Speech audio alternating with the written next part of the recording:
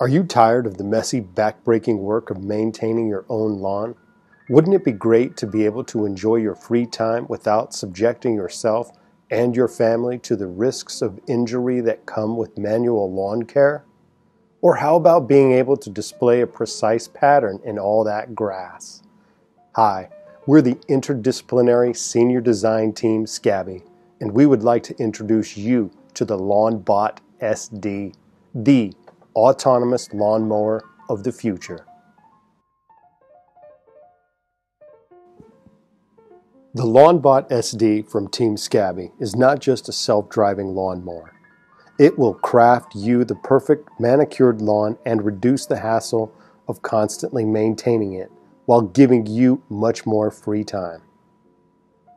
Here's how it works. The entire system operates in the unlicensed radio frequency spectrum. Out of the box, you will find the mower, charging station, and Marvelmind GPS beacons. Simply place the stationary Marvelmind beacons within a 50-meter perimeter to create a wireless boundary that avoids the hassle and mess of a wired system. Place the LawnBOT SD and charging station within the perimeter and turn it on. The location of the LawnBOT SD is calculated by using trilateration based on the propagation delay from a mobile beacon placed on board the LawnBOT SD to a set of stationary ultrasonic beacons, providing precise location of the LawnBOT SD to within 2 centimeters.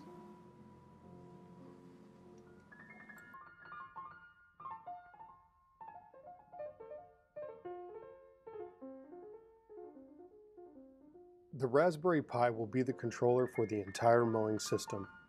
In our working prototype, we mounted the GPS system and the Raspberry Pi onto a small vehicle for initial calibration and programming.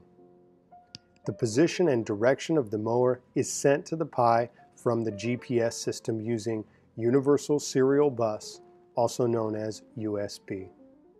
Once the Pi receives the location data, it then makes the necessary calculations to adjust the mower's telemetry to maintain the desired path while waiting for any activated interrupts necessary to satisfy essential safe operation protocols.